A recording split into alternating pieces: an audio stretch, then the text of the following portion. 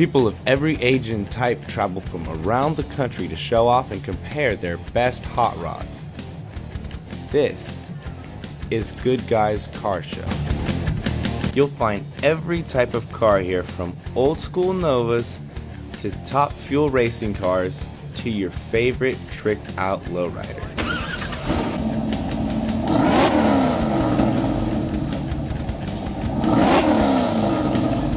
If you're looking for some truly amazing cars, then look no further, because you've found them.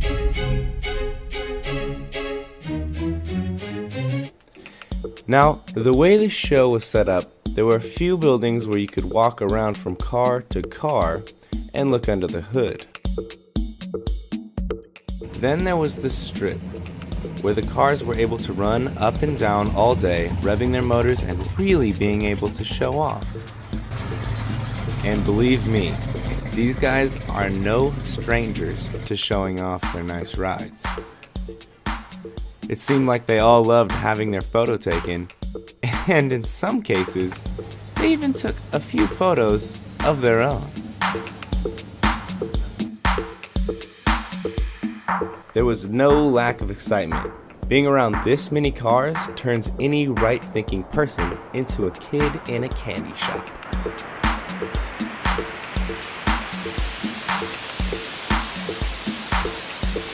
Now, some people have cars that they put work into every week or so and drive their cars on the weekends.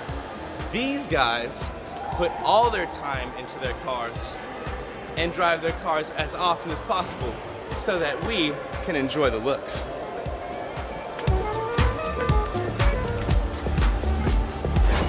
Aside from asphalt-tearing monster cars, there were also quite a few neat cars, like this small-scale version Volkswagen, a gas tank ready to blow, and this ready-to-eat picnic setup. All really cool ideas from really great people. You've heard of Gullwing, Suicide, and Lambo doors, but have you ever seen a door like this? Speaking of amazing people, we got to talk to a man named Hilton a bit more about his truck. Alright, what kind of truck are we looking at here? It's a 1955 Chevy, what we call a custom cab. Actually, I bought a piece of crap. It was pretty ragged, rusty, and that was in 1995, mid-year. We took about 1 5/8 inches out of the side windows. We brought the front window to be the same height as the side windows. A custom tube chassis for it, coilovers. The engine is actually a legal NASCAR race motor that I had built in late 1989, and everything is race car stuff. Yeah. It literally, all this stuff came off for race cars. If you don't mind me asking, how much have you put into the car? Oh, man, I'm gonna speculate, I speculate. So if I added the value of everything, I'm probably at $175,000, in that range. Wow. And people complain about expensive coffee. Hey, it's a hobby and I'm an old man and I'm having fun. Next, we made our way over to what Black Widow had in store for us. Black Widow goes around to different races and shows to raise money for foundations. They were planning to give away $25,000 to the Wounded Warrior Foundation this weekend. About 100,000. Really? Yeah. Wow. How long did it take to build it? Well, it only took us about 4.5 months to build. Really? From a bunch of straight pieces of pipe with 1,000 man on it, so. Yeah. That's a killer car, man. Yeah, it is. So you guys have the gas tank in the back? Gas tank in the back, radiator in the back, like a fuel pump? fuel pump, everything. Everything's in the back of this thing. Every corner of this way is exactly the same.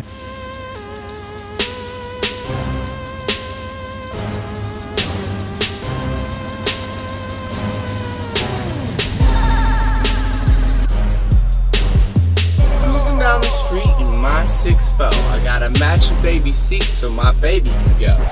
So we just went through the Good Guys Car Show. It's about closing time now. Everyone's taking their cars up and out of here. We got to see some really cool cars, some really cool setups, and some really cool products. If you like this video, hit the subscribe button. Also, check out these 2 other videos. And hey, there's going to be plenty more where this came from.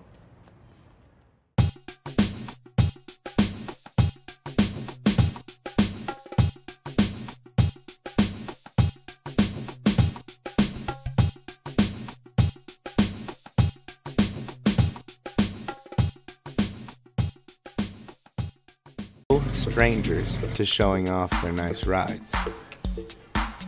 It seemed like they all loved having their photo taken, and in some cases, they even took a few photos of their own. There was no lack of excitement. Being around this many cars turns any right-thinking person into a kid in a candy shop.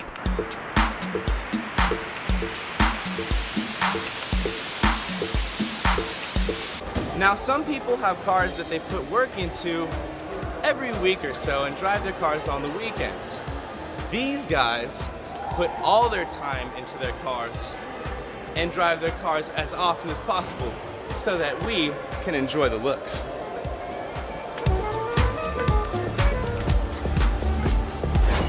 Aside from asphalt-tearing monster cars, there were also quite a few neat cars like this small-scale version Volkswagen, a gas tank ready to blow, and this ready-to-eat picnic setup. All really cool ideas from really great people. You've heard of gull-wing, suicide, and Lambo doors, but have you ever seen a door like this? Speaking of amazing people, we got to talk to a man named Hilton a bit more about his truck. Alright, what kind of truck are we looking at here? It's a 1955 Chevy, what we call a custom cab. Actually, I bought a piece of crap.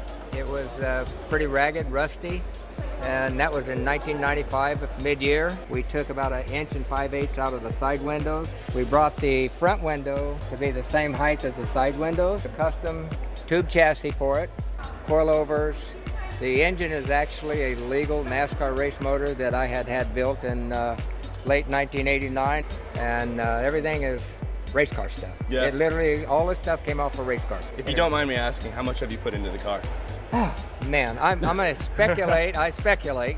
So if I added the value of everything, I'm probably at $175,000 in that range. Wow. And But- people complain about expensive coffee. Hey, it's a hobby, and I'm an old man, and I'm having fun. Next, we made our way over to what Black Widow had in store for us. Black Widow goes around to different races and shows to raise money for foundations. They were planning to give away $25,000 to the Wounded Warrior Foundation this weekend. About 100,000. Really? Yeah. Wow.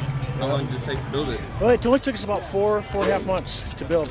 Really? From a bunch of straight pieces of pipe with 1,000 man on it, so. Yeah. That's a killer car, man. Yeah, it is. So you guys have the gas tank in the back? Gas tank in the back, Radiator radiator I in saw the back, like a fuel pump? fuel pump, everything. Everything's in the back of this thing. Every corner of this way is exactly the same. Rods. This is Good Guys Car Show. You'll find every type of car here, from old school Novas to top fuel racing cars to your favorite tricked out lowrider.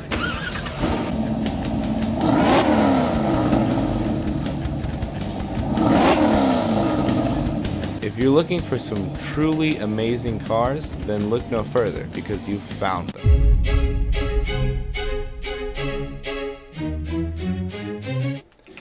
Now, the way the show was set up, there were a few buildings where you could walk around from car to car and look under the hood. Then there was the strip, where the cars were able to run up and down all day, revving their motors and really being able to show off. And believe me, these guys are no strangers to showing off their nice rides. It seemed like they all loved having their photo taken, and in some cases, they even took a few photos of their own. There was no lack of excitement. Being around this many cars turns any right-thinking person into a kid in a candy shop.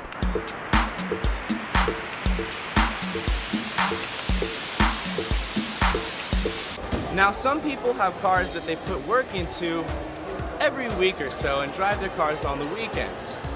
These guys put all their time into their cars and drive their cars as often as possible so that we can enjoy the looks.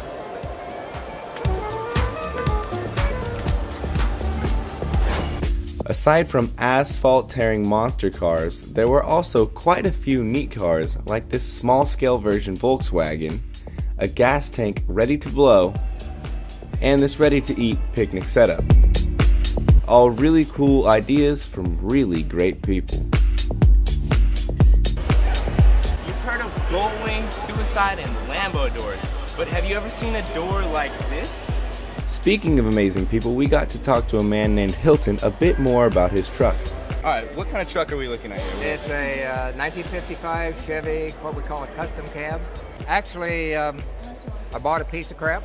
It was pretty ragged, rusty, and that was in 1995 mid-year. We took about 1 5/8 inches out of the side windows. We brought the front window to be the same height as the side windows. A custom tube chassis for it, coilovers. The engine is actually a legal NASCAR race motor that I had built in late 1989, and everything is race car stuff. Yeah. It literally, all this stuff came off for race cars. If you don't mind me asking,